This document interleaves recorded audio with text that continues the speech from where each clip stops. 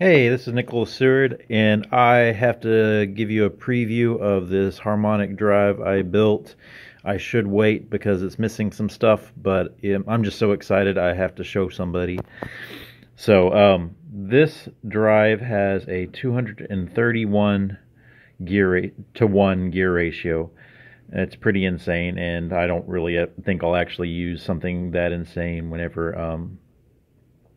whenever I actually build this into a machine. It's just these are the parts I had on hand, and so that's what it ended up being. This belt comes into a quite large pulley down here, and that can be shrunk quite a bit, and this stepper can be moved over quite a bit, and the stepper can be shrunk and to like maybe only a 25 millimeter high stepper and get it way in here. And get this thing really compact. And let's see, let me get this moving so you can see it in action. Well, there we go. So here you can see what's going on the inside. If you look real close, you can see a 3D printed belt in there, and that's going to get replaced with an actual HTD 3mm pitch belt. When I get it in, actually, I already changed the design, and so the belt I'm going to get in is going to be the wrong size, so I'll have to order another belt. And check out that hollow shaft, so you can run your wires right through that. So that's pretty sweet.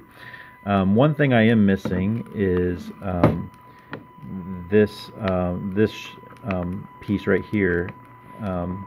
It should actually be a bearing, and it's a 70 millimeter by 90 millimeter by 10 millimeter bearing, an 6814 bearing, and I found those from China for $7, and that's the most expensive component of this whole thing. Everything else can be had for pretty dang cheap.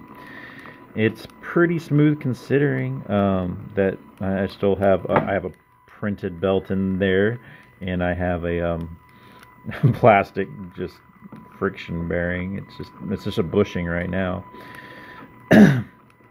So the plan is that I can there's some mount holes up here, so you can like have an arm that cups over that, and so that's how you're going to do the arm on the other side, on one side, and this side where the stepper is attached to, that will be the arm, so that'll get extended out, and that'll get mounted on down there. All the harmonic goodness stuff, all the interesting components are all in the middle here, and those parts. So that'll be the unit. I can just print a whole bunch of these out, and then you just have to print out. You have to make your mating surfaces of your arms just right, so either it can go on the bottom here or it can cup into the top here. And so everything should be pretty modular. Anyways, I'm just so excited. Thought you guys would like seeing that. I don't know what kind of backlash I'll get.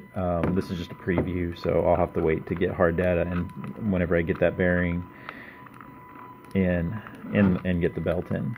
So anyways, hope you guys enjoyed.